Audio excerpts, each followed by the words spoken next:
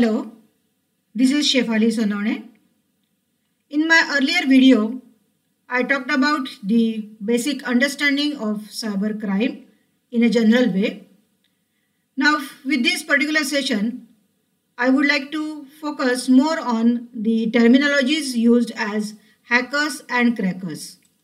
Of course, if any of the terminology is there, I believe that some behavioral analysis is very important, and for that purpose I have taken some reference of thinking hats, and the idea of those differences or rather terminologies are available with the internet itself. And with the help of this I tried to give some distinction in between the hacker and the cracker, the applicability and the workability under those terminologies. I can say that broad understanding of those. Then even though those are defined as the hacker and the cracker, in a way the literature is giving as if it is the concept of the hacker only, because we understand that hackers are somehow good guys and crackers are some bad guys, but still the terminologies are given under the hackers itself, and we may continue this for finding out different types of the hackers.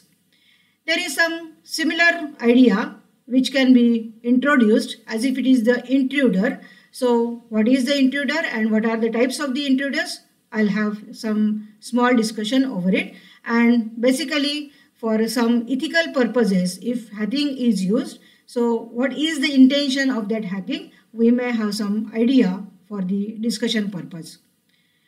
This is very interesting approach.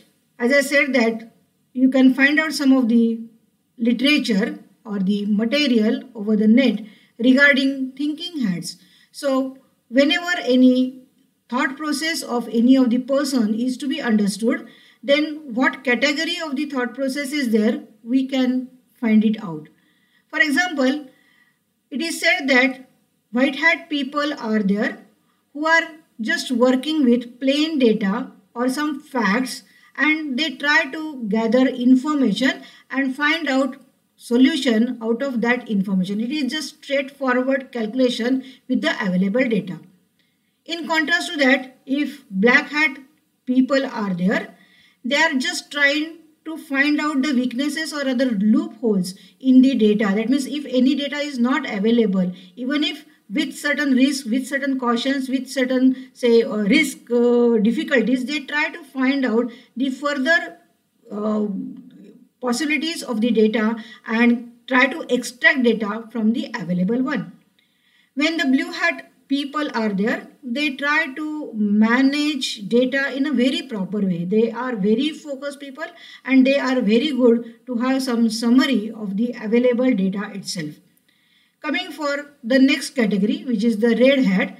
Actually, people with the red hat category are slightly emotional, or they try to reflect their feelings with their expressions. So their expressions always deal with what will be the solution, and if any solution is there, whether that solution is hurting anyone or not hurting anyone, that precautions are taken whenever the decisions are carried out.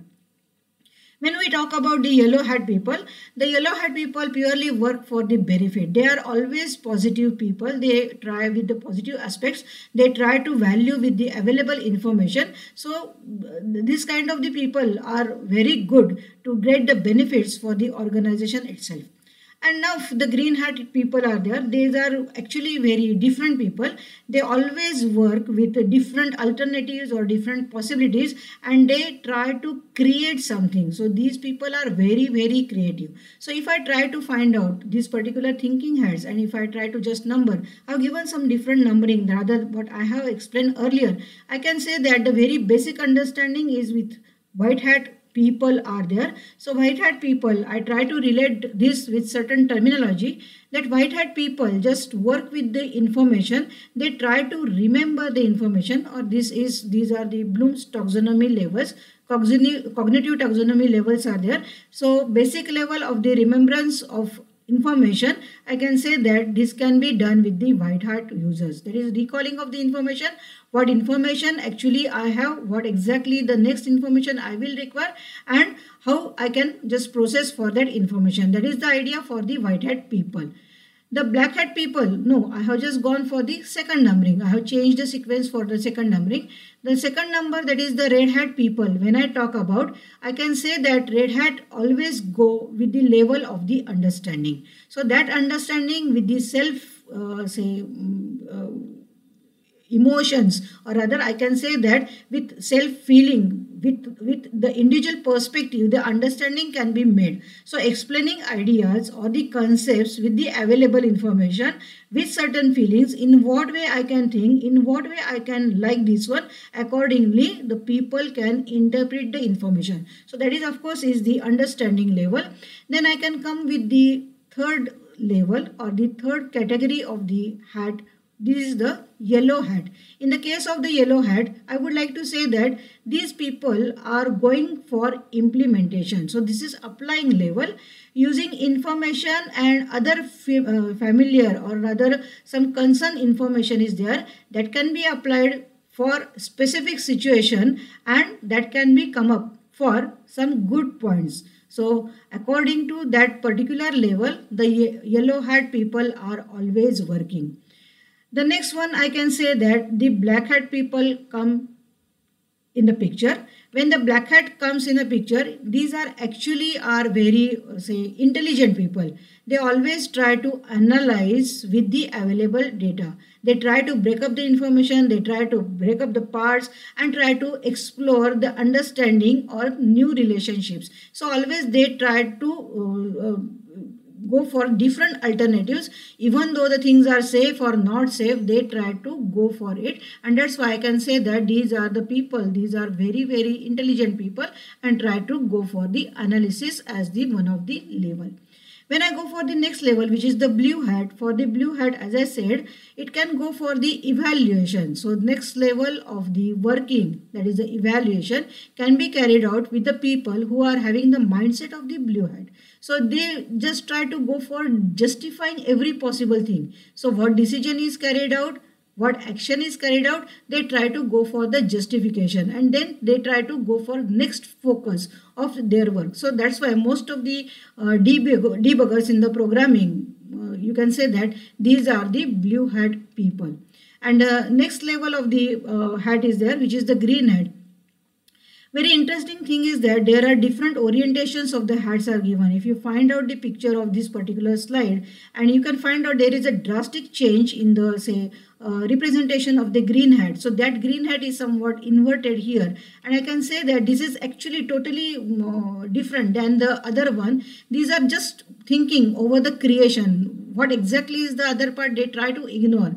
They just go for the generation of the new ideas, new products, and what is possibilities are there. With those possibilities, they can go for the new suggestions and new alternatives. So these are most creative people, and in most of the companies in R&D department, you can find out these creative people are available. So this particular analogy is very important if we try to find out certain relationship with the hackers or the crackers.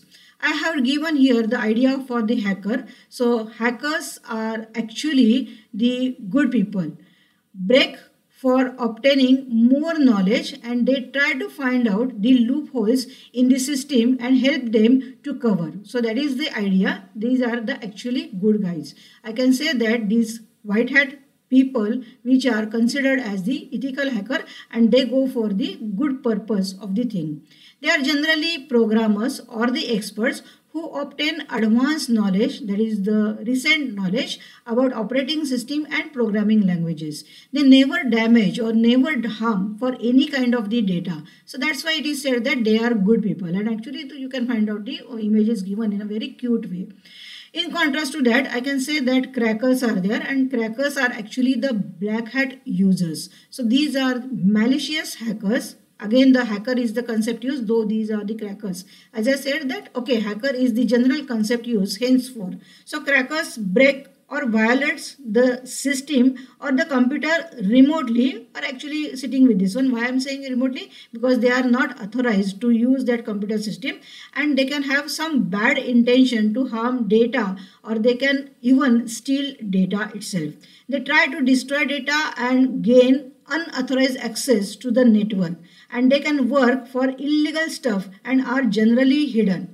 They try to bypass password or capture or even guess or even break the password, and can break the social media websites. So these people are very intelligent. They can use or their intelligence for very wrong purposes. So these two are very important, and these are used as the white hat hackers or the black hat hackers are there.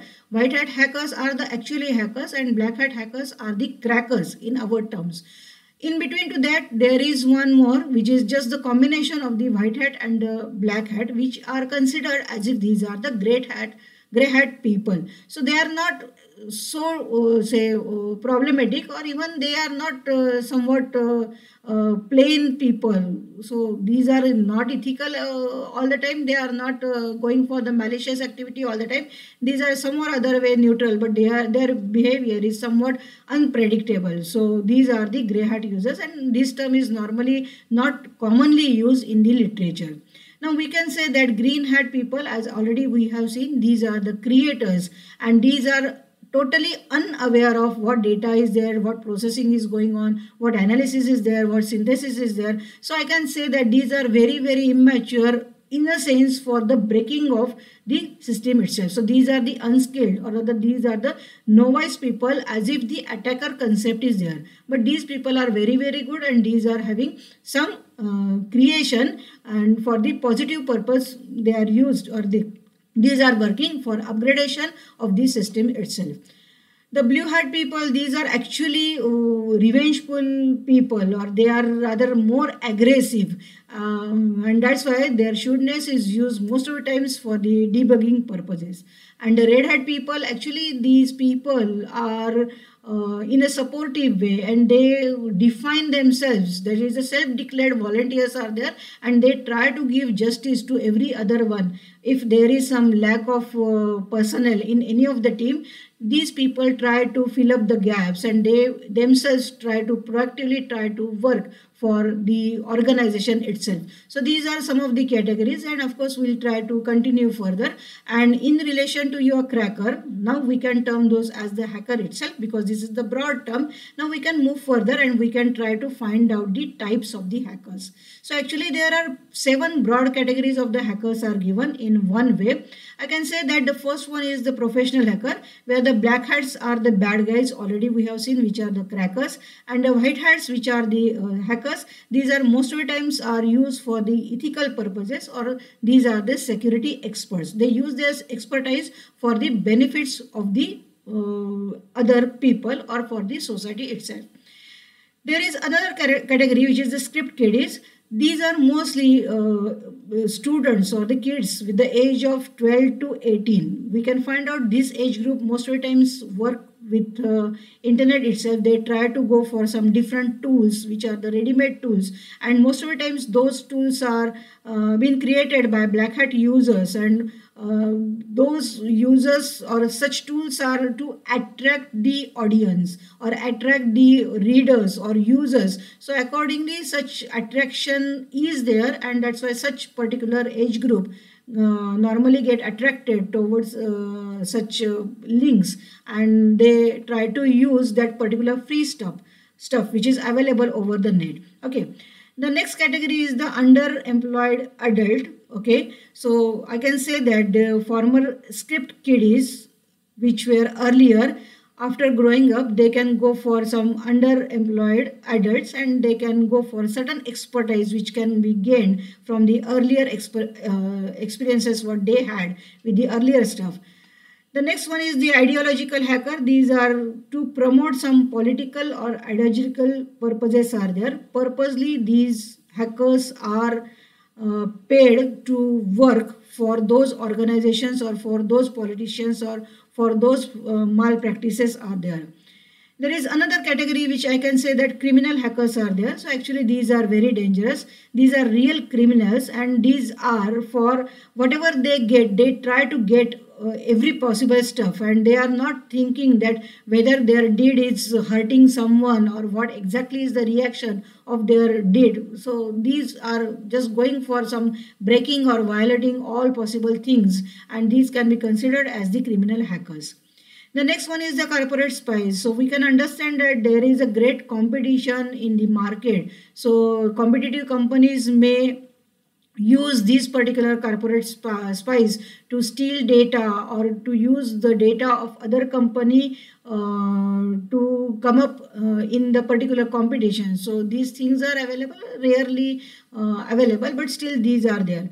And there is another thing, what we can say, that disgruntled employees are there. So most of the times it happens that employees are working with the organization, but by some mean, if the employee is thrown away, or if employee is not working further or not continuing further with this specific organization, then those insiders, or rather even though these are the outsiders, but knowing the know-hows of the insiding of that particular premises, those are working to take revenge against the particular organization, and that's why these are very dangerous to specific organization or specific company. So in a similar way, I can say that there are another category of having the classification of the crackers or the hackers, and we can term those as the intruder. So intruders are there. Most of the time we can find out that when there is some peripheral security concerns are there, whenever we are using some firewalls or even we are using some intrusion detection systems are there. So this particular term comes in a picture. So I can try to give you some of the classes of the intruders. So in a broad way, there are total 3 classes of the intruders. The first one is also called as the masquerade. Masquerader is one of the idea, that is, of course, is from the outsider of the particular peripheral boundary of the organization. So I can say that one entity can pretend as if it is the other one. So it is like a spoofing concept, and that spoofing concept can be implemented with such type of the attackers. And it is an unauthorized user, which is the outside user, who tried to penetrate into the computer system and tried to get the access control of the system and try to change the user account. So that is the idea with the first category. The second category is the misuser. Most of the times this particular category or these people are insider of the organization or the perimeter boundary, what we are saying here. These are authorized, or rather these are the legitimate users. These are allowed to access the resources, but some of the privileges are there. Some of the say, even though the access is allowed, some of the permissions may not be allowed, and still though the permissions are not there, these particular people are trying to access the things or the resources where these resources are not authorized to access to that particular employee or that particular person itself. There is a third category which is called as the clandestine user. The person may be the outside person or the person may be the inside person. In a both way it can be defined. This is again the authorized user, okay, but it can be also some external agent, some or other way might have entered into the particular perimeter of the given system boundary, who try to seize the supervisory control of the system and try to use it to avoid, or rather to evade, the auditing of that access control. So even though it is not captured in the auditing, then definitely these particular people are harmful. So there are 3 major classes what we can define under the intruder itself. So most of the times intruder, even though whatever are the classes are there, they are having certain common attacks, and those common attacks are again broadly discussed in the 3 categories for the intruder itself. Though there are number of attacks, there are number of categories of the attacks. Most of the times the common attacks by the intruders are there, and in the first way I can say that the reconnaissance is the first category of the attack. This is most of the times is used for the general knowledge gathering attack. So these are accessing, these are trying to get the knowledge, and that knowledge can be gathered with certain attack. such type of the attacks are there. For example, I may say that packet sniffings are there, or some ping sweepings are there, some port scannings are there, phishing is also there, social engineering attacks are there, or even internet information queries are also there. So there are so many attacks what we can summarize under this particular first style. The second category, what we can say that is access, which is of course related to violation of the access control. So the definition itself comes with the title itself. These are coming with some of the subcategories of the attacks, may be related to the password attacks, related to some trust exploitation, maybe port redirections are there, or even some man in the middle attack, or rather message in the middle attacks are there. So many other attacks are there which will go for violations of the access itself. There are some denial of service attack. These are of course for the extortion of category of the attacks are there. Some synchronous flooding may be there, some buffer overflows are there, some fragmentations in the memories are there. Now if we continue further, the denial of service, maybe some distributed denial of service of attacks are there, that is the DDoS are there. So these are few of the categories what we can list majorly can be carried out by the intruder itself.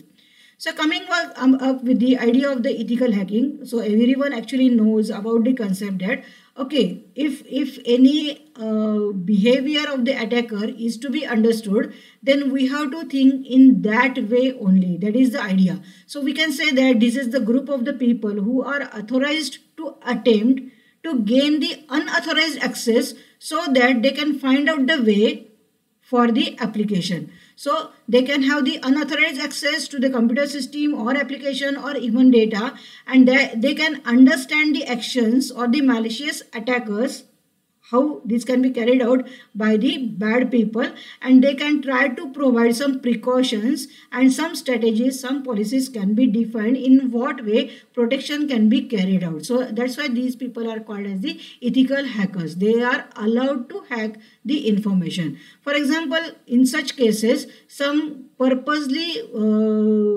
defined honeypots are there which can try to attract the attackers so that the behavior of the attacker can be analyzed.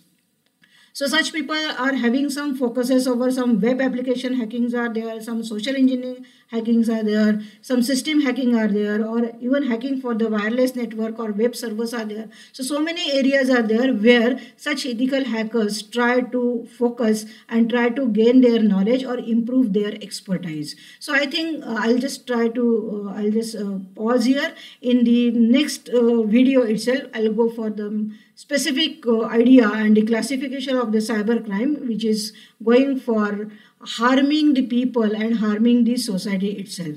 Thank you very much.